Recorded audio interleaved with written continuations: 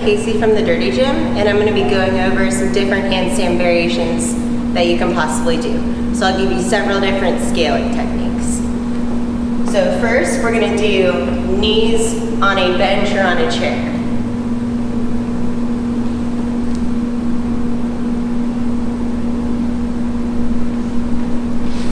So with this, you want to make sure that you're creating a little tripod with your body. So when you're upside down, you should still be able to see your hands on the floor. So you don't want them in a straight line because we don't press like this, okay? We press by pulling our elbows down. To make this a little more difficult and get more body weight over your shoulders, we're gonna come to a plank position.